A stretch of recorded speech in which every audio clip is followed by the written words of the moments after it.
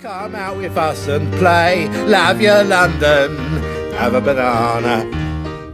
In today's episode of Love Your London, we take you on a tour of Duncan Terrace, Colebrooke Row and the streets just off it, where the famous essayist Charles Lamb used to live with his mother-killing sister, where an evil Portuguese nobleman used to starve animals to death, where one of the 20th century's most celebrated playwrights was murdered by his partner, a Scotsman who hated the number 45, 200 years before an Englishman was very enthusiastic about the number 42, who lived on the same street as another Englishman who liked flying around his own house, literally.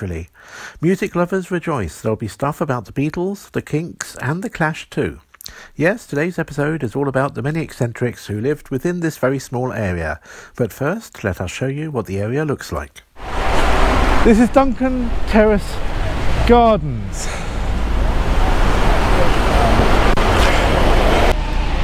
Now this is actually the course of something called the New River. There is a river running underneath us called the New River.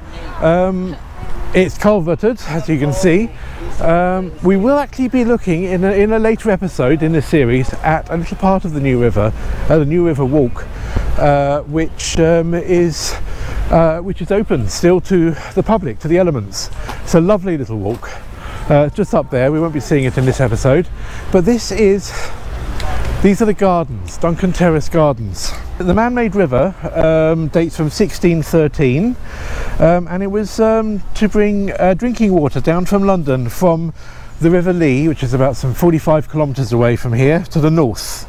So the River Lee to the part. It's where the Chadwell and Amwell Springs are. Part of the River Lee. And in fact, Queen Elizabeth I realised that London needs drinking water, so she said that she gave permission for a new river to be built to bring drinking water to London. It took quite a long time for someone to actually decide to do that. In 1609, that person was Hugh Myddelton, who was a Welsh goldsmith, and he persuaded the powers that be that he was the person to do it. So he did. It was actually a huge struggle. Because there were so many greedy landowners who were arguing that the river was going to be passing through their land. But he managed to persuade them. In 1609 he brought the river here, and in 1613 is when this new river was unveiled to the public. And Hugh's brother Thomas was actually the Lord Mayor at the time. It was the first year that he was Lord Mayor in 1613. So what a great year for the Myddeltons that was.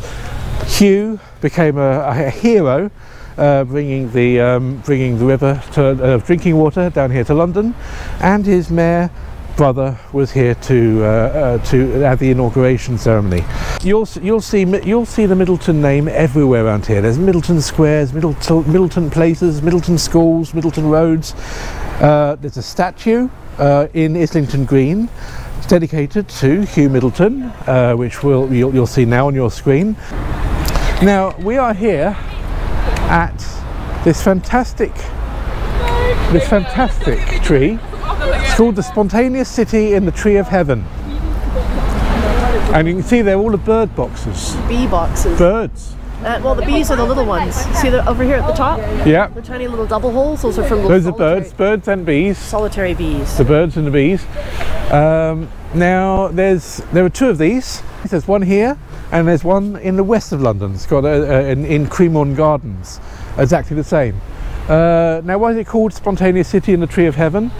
This tree is actually called the Tree of Heaven. It comes originally from China. Its technical name is, I'm going to have to look this up, Ailanthus altissima. Now that tree, if any of our American viewers are watching, probably gives them shudders of fear, because in America this is a really invasive species. It grows so easily. And in fact it keeps on growing. It basically spores itself. Once it grows, another one will grow next to it. They can go on forever. But they're actually quite weak, so after a couple of 100 years they get quite hollow inside, and so they become quite dangerous. They can fall over in very strong winds. once they get old, but they're very invasive. But interestingly, here in the UK, it doesn't seem to be an invasive species. They don't sort of propagate in the same ways that they do in the US. So Ailanthus altissima. Another interesting thing about this tree is that you can make there's a variety of silkworm that actually eats the leaves of this tree. The silk it produces is much stronger than mulberry tree silk, but it's not as shiny, and it's not as it's a much coarser sort of silk, but it's very strong. So another interesting thing about this tree, you can make silk from it. While it's okay for a certain type of silkworm, you yourself shouldn't eat the leaves of this tree, because there is a mould toxin in the leaves that will not make you feel very well. And behind this pale green door at number 22 Duncan Terrace, overlooking these fabulous gardens, lived Douglas Adams, author of The Hitchhiker's Guide to the Galaxy.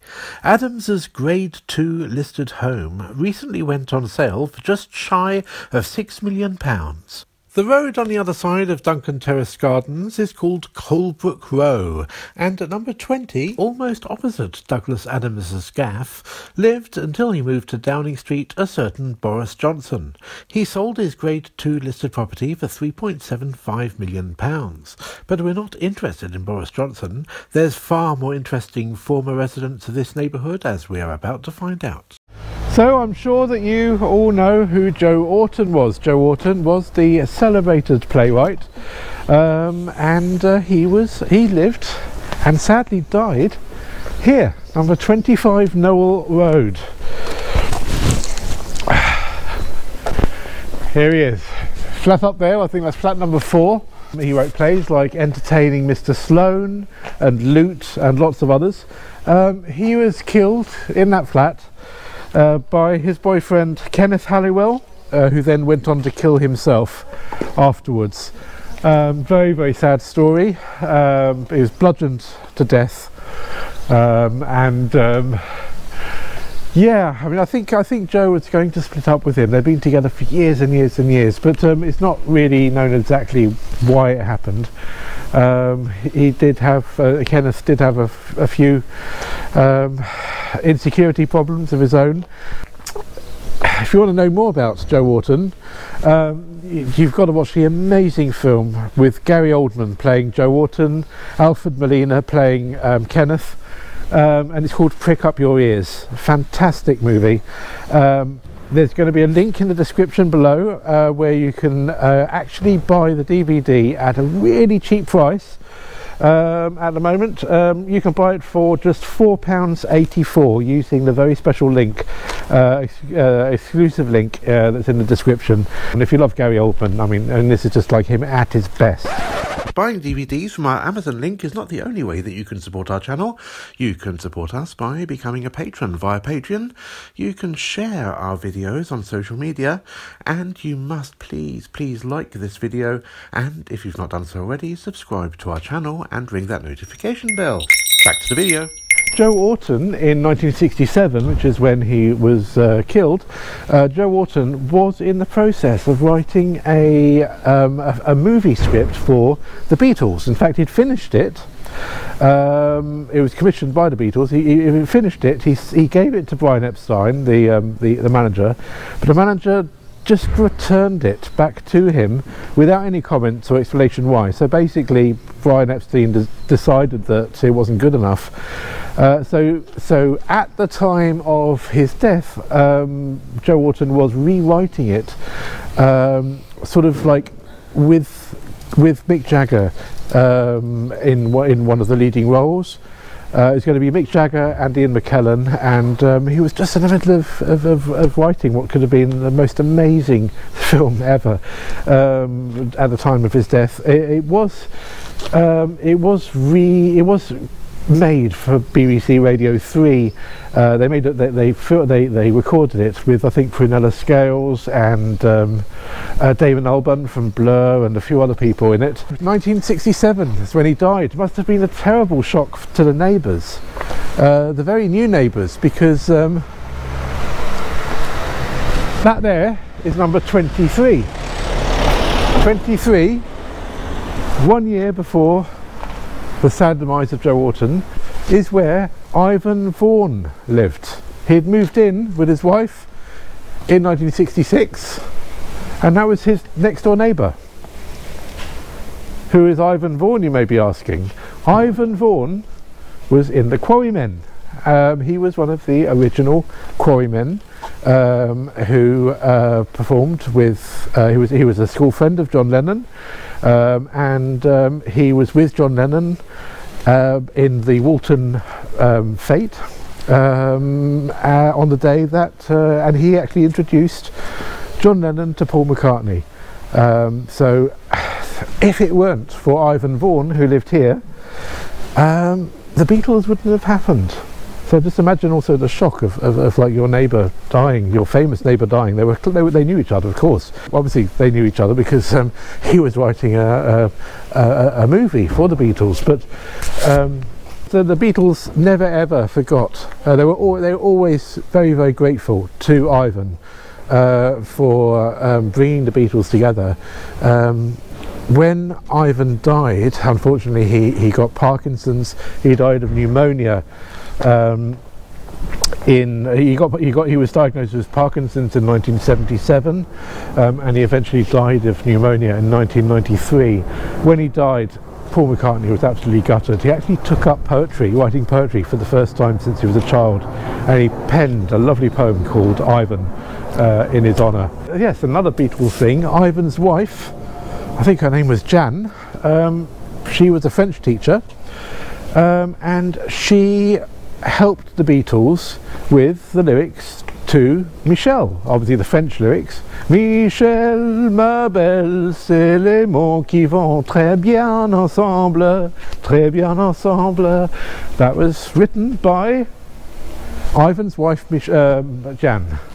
Another last thing which I'm going to say, Beatles related, he was a teacher, Ivan, and he had this idea to set up this very hippie school, which was going to be teaching kids but with hippie values, and it was called the Apple School, obviously after the Apple music label, and the Beatles funded it.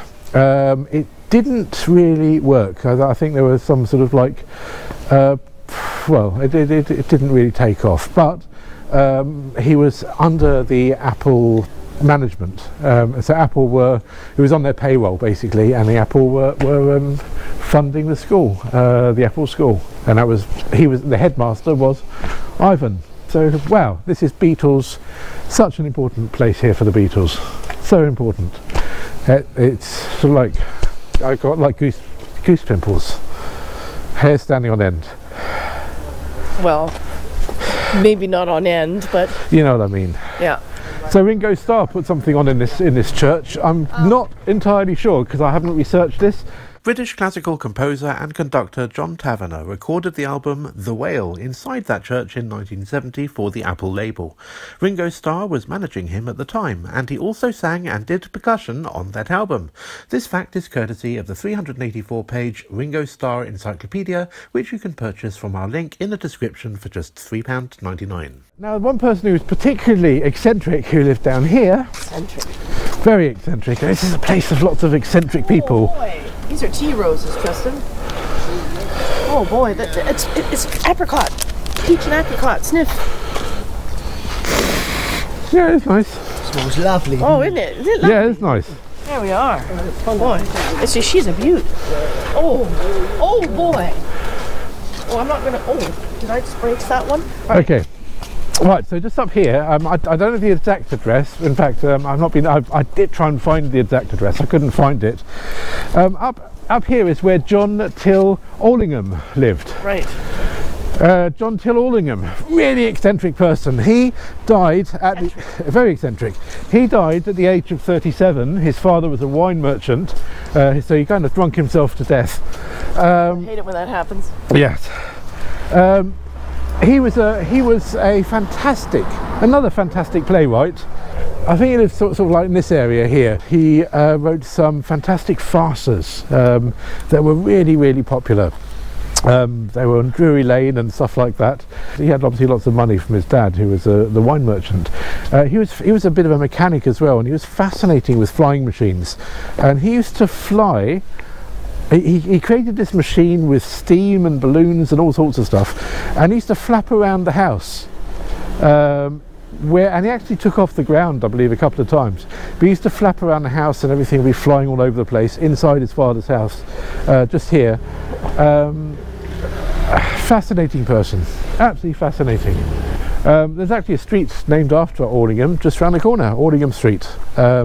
We won't go there just now, but I'll just slip in a little bit of a Google image here so you can see it.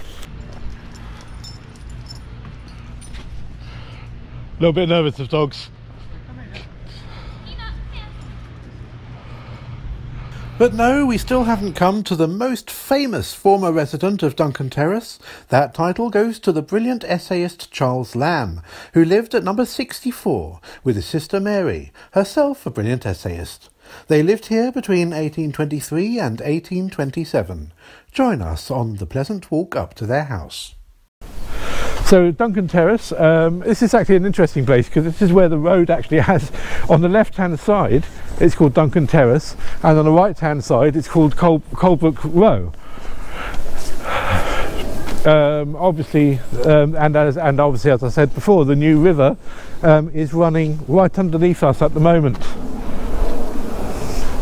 So number 64,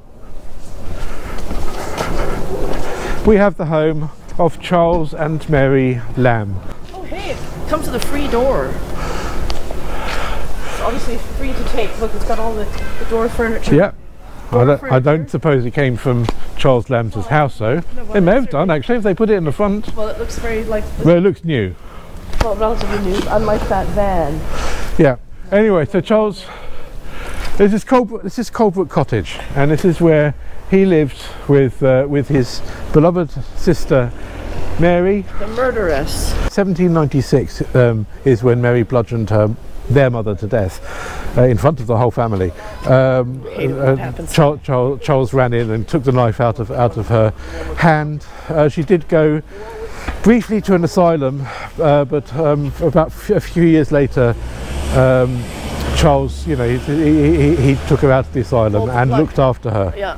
And he looked after her all the time, right up until he could no longer look after himself. And he very reluctantly took her from this house to an asylum in Hackney, I believe, where she outlived him. She never got over the fact that her brother died. Very, very sad. But yes, I mean, and people didn't actually know about her mental health. They kept it kind of secret, and even the murder was like no one knew. I mean, Mary herself was feted in literary circles. She was an essayist as well. I mean, they were a fascinating family, and Charles sounded like a gem of a person, a lovely person. You may have actually noticed that on the plaque it refers to him as Charles Elia Lamb. Elia was actually Charles's nom de plume whenever he wrote for the London Magazine between 1820 and 1825, actually during the period that he was living here. In fact, just around the corner is an Elia Street, and there's an Elia Mews running parallel just to the southwest of it. The fact that there's not one but two streets named after his nom de plume that he only used during 3 of the 5 years that he lived on Duncan Terrace shows you just how much local people appreciated the fact that he had called this area his home, albeit for just 5 short years. There's even a pub on Elia Street called the Charles Lamb. Anyway, so we're just now going to check out another place up here. You can keep it rolling actually, because it's just literally around the corner.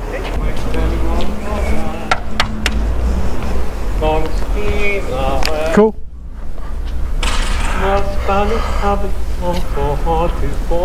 Indeed. Okay, so now we're going to walk up here. So we're continuing up Colebrooke Row. Now, around about here was a very sorry sight. Around about here was a very sorry sight. As you know, this was where the new river was. There was a very nasty person who lived here. Really, really nasty.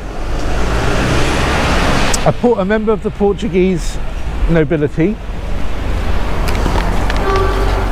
His name was Ephraim Lópes Pereira de Aguilar.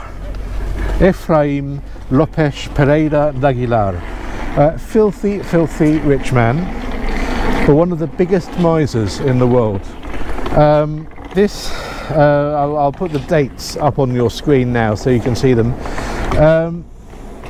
He had a farm right here on the banks of the New River, and he would starve the animals. He had some kind of really weird sadistic thing where he would starve the animals pretty much to death, well, to death. Everyone called it the Starvation Farm because everyone could see it. I mean, it was like full of emaciated cattle and sheep eating one another. They'd end up eating one another to stay alive. Now, he was absolutely filthy rich. He was a Freemason. He had so much money. When he died, his daughters found hidden in his house £200,000. £200,000 in today's money is about £20 million. His wife was physically abused, and he would starve her. She did manage to get away at some point. That was the second wife. I think the first wife died. The second wife almost died. Probably fed her to the sheep as well. Absolutely horrible. But the thing is, I mean, he was known as a philanthropist. He would give money to local orphanages. But yes, so this was a location of Starvation Farm. That was the name that everyone gave it. Really sad, horrible story, I know, but we've had a couple of horrible stories, like poor old Joe Orton and Starvation Farm guy. But we've had some really nice, happy stories as well. All right. So, and speaking of happy stories, I think it's time for. Please go to jab number 2. Yes, I'm having my jab. Please go here to jab number 2. In the Angel Business Design Centre. Number 2, please. Number 2. So I left Sharon with the important task of nursing our pints in the beer garden of the Camden Head pub, whilst I went off to get my second Moderna jab, which I'd conveniently arranged to take place at Angel on the day that we were filming. Please don't go anywhere, because in this episode I will be telling you about why the Camden Head is so important to the Kinks, talking to one of the locals about Chris Farlowe and the Clash, and we're even going to be talking about how important the area is to the history of the Sex Pistols. Plus, don't forget that we're going to tell you about the most eccentric local of them all, a Scotsman who lived on Camden Passage and who had a hatred for the number 45. So please don't go away. Remember to like this video and hang in there. The vaccination process went smoothly, no queue, got seen almost instantly, got jabbed by a guy called Harvey, waited my 15 minutes in case I had a funny turn, and then made my way back to the Camden Head in order to fulfil my other duty, namely to entertain you and to inform you about all things Islington. I've left Sharon in the Camden Head. Camden Head's a lovely old pub. It's another pub with a strong musical history. Thank you very much. Hey. Somebody's got a double dose. Yeah. Double dose. You've joined our club. You've joined our hellish crusade. Yes. So this is a place where the Kinks used to rehearse. And Brian Epstein actually came here on the 26th of September 1963. He came here to see them rehearse, and he actually wasn't that impressed, so he left. So this is actually where Mick Avery, the drummer of the Kinks, was auditioned. And after the previous drummer, Mickey Willett, left, he came, and of course he is part of Kinks history. After Mickey left, he took over the drumming duties. He was very close to Ray Davies. Wasn't that close to Dave, unfortunately. There was a little bit of a friction between them, but yeah, this is it. This is where, and he's still around today, to this day. This is where the Kinks' final piece of the jigsaw happens. Actually, Mick Avery was very, very close to joining the Rolling Stones. He was in the Bricklayers Arms in 1961 and rehearsed for them as well. I think he had 2 gigs with them. But and this was before the Rolling Stones were the Rolling Stones. Bricklayers Arms in Broadwick Street in Soho, no longer there unfortunately. So yeah, he could have been a Rolling Stone, but he turned out to be a kink after all. Going to work, I'm not, I didn't sleep once. I'm like, can I come?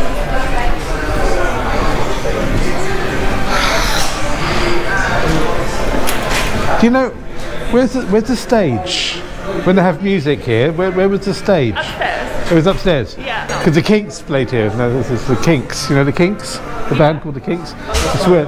If you're right, Kinks used to be upstairs. Yes, he was upstairs. He was upstairs. Long time ago, yeah. Long time ago, 1963. 63? Yeah, 23rd of September, I think it was. I tell you, also used to be upstairs with the Carry-On crew. Well, Kenneth Williams lived there and a couple of other characters, and they used to meet upstairs. They used to meet upstairs. But anyway, but it's only, I heard this from a young chap, well, he's my age now. He was a young chap at the time in the 70s. His parents used to run the pub. And he told me how they used to meet up and he used to run upstairs because it's the only place where they could be alone. Yes. Upstairs. Upstairs, yeah. I was saying, imagine the Kinks practicing up here. He mentioned the Kinks as well. Yeah. Not I was there at the time. Yeah? No, yeah, it would be amazing, isn't it? Love to see that. Yeah, because this is where Mick Avery, the drummer, rehearsed for the Kinks for the first time, and he joined them because Mick Willett, the previous drummer, Mick Willett left, and Avery rehearsed here and joined the Kinks. And it was like, interesting. Because I tell you, one person I do know, and you probably know as well, is you've heard of Chris Farlowe. yes, of course, yes.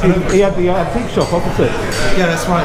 Call to Arms, just there. Yes. He still pops into my shop because I do militaria. He has a militaria shop. He used to do militaria. Yes. So I still keep in touch. I saw him on Saturday. Yes. So he's still around. He knows. That's what I know. That must be in his late 70s now. They were 80 or something, I suppose.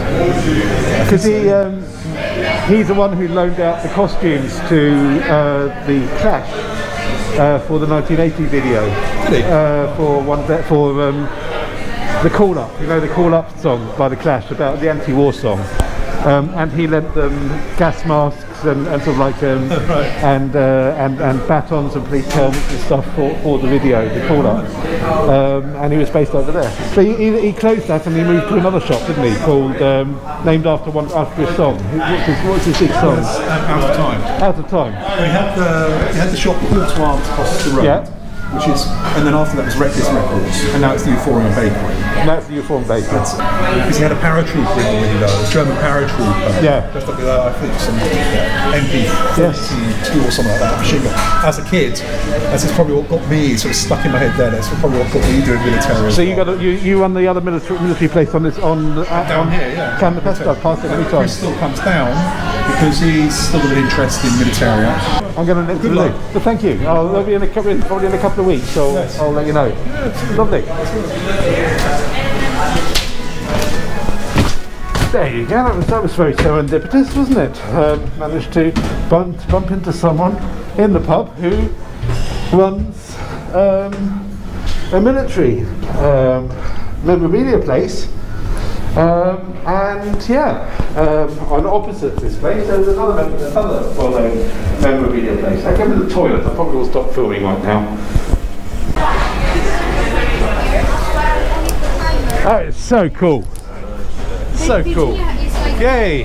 That was really interesting. Oh, good. You've had a good shot. I actually bumped into someone. Yeah, so he had a shop called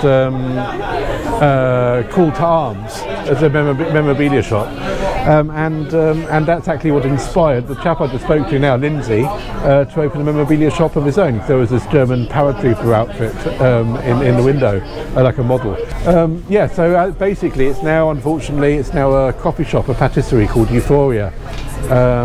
But Chris did go on then to open a new place called Out of Time, named obviously after his famous song, and he knows him, so they're mates. So wow, fantastic. That's the sort of people that you bump into in the pub.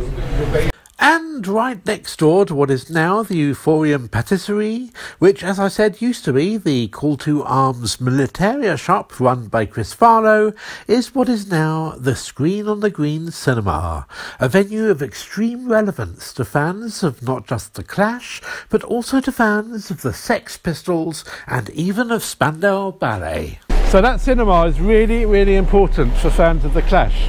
There was an amazing gig that was held there on the 27th of August 1976, I think it was. It was the third gig of The Clash. They were there with the Buzzcocks supporting the Sex Pistols. I'd love to have been there that night. It was basically an event to promote the Sex Pistols. It's not the only time that the Sex Pistols actually played there. After Glenn Matlock was thrown out of the Sex Pistols for liking the Beatles, this was the very first gig that Sid Vicious played with them. So this was the very first Sex Pistols gig with Sid Vicious was held there. So that was a subsequent gig. So at that particular gig, Gary Kemp from Spandau Ballet was in the audience, and he decided to form a band based on the energy that he saw by seeing the Sex Pistols in there with Sid Vicious, that gig. So yeah, well, I mean, both fantastic gigs. I'd have loved to have been there. Can you just imagine? Anyway, we've got a couple of things to look at over here. There used to be many more antiques here.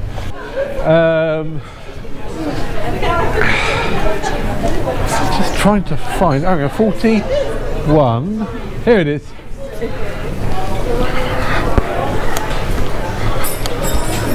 This chap up here, Alexander Cruden, 1699 to 1770. There you go. I mean, we've spoken about a few eccentrics. This guy is the most eccentric person that you're ever going to hear about. He was from Scotland. He came down to London in his early 20s. He was let down in love, and as a result he ended up going a little bit doolally. Now, he lived here. He actually died here as well. He was found by his landlady in a prayer-like position.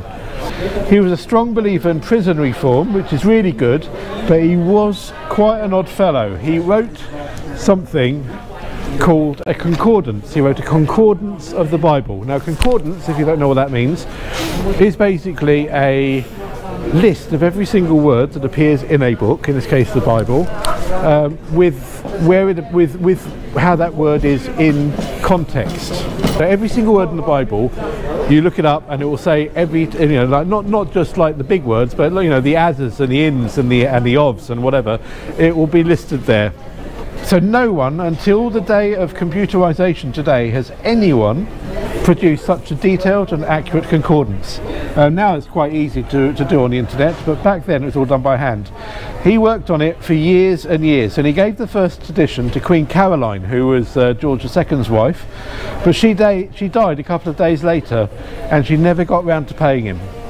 So he did the second edition and gave it to George III, who's, as you know, is like Alexander Cruden's, his mental health was a little bit unstable at times. That's well documented. King George, though, did give him £100, which isn't too bad. It's about £22,000 in today's money. But Alexander did actually make quite a lot of money from the third edition. But basically, Alexander Cruden, his big aim was to beget recognition. He was all about recognition. He wanted to be knighted. He did get sort of like an honorary title of bookseller to the Queen, but he wanted to be knighted. And not getting knighted, in the end he invented a title for himself, which was Alexander the Corrector. He was a gifted, obviously very gifted proofreader, and he went everywhere correcting any graffiti that he found. He would carry a sponge with him, and any misspellings, graffiti, signs, grocers' signs, whatever that he saw, he would get the sponge and he'd make a correction. It was like he thought he was doing a huge service to the people, to the public. Yeah, I suppose he was, but I suppose he's what you'd call these days a grammar Nazi. Apart from the fact that he hated bad grammar, which is a good thing, He hated the number 45. He had a massive problem with the journalist, MP and essayist John Wilkes. John Wilkes attacked George III's speech endorsing the 1763 Paris Peace Treaty in issue 45 of the North Briton, the magazine. Obviously, Alexander was a huge defender of the monarchy. He thought it was absolutely atrocious that John Wilkes should attack the King's speech in issue 45. The fact that 45 was chosen was a sort of an indirect reference to the Jacobite Rising of 1745. But anyway, so if he saw the number 45, he'd scratch it out, he'd rub it out. He himself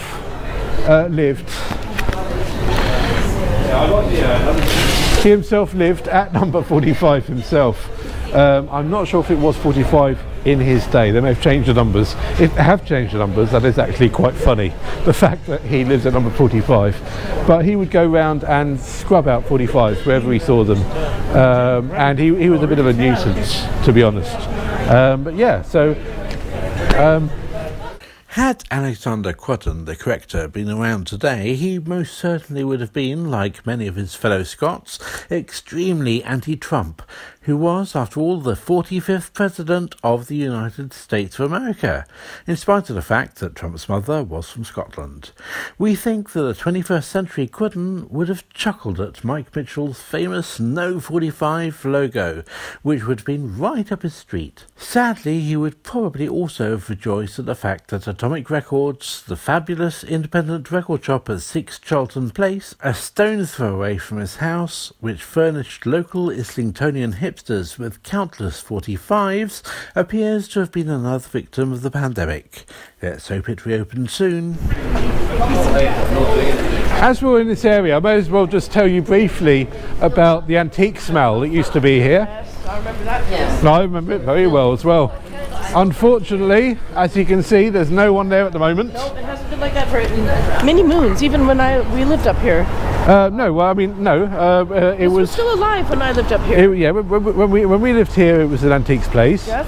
Then it was taken over, I think, by Superdry. Yes. Then it was taken over by Sofa.com. Yep.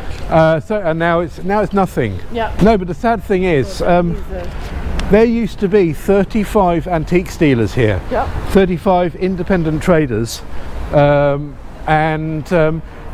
I mean, at the time it was quite controversial because when this opened in 1980, I believe that some of the traders weren't too happy about it because they felt that it was taking people away from the small sort of shops over there.